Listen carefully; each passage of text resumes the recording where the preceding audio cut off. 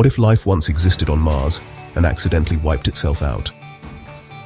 New research suggests that around 3.7 billion years ago, tiny microbes may have thrived beneath the Martian surface.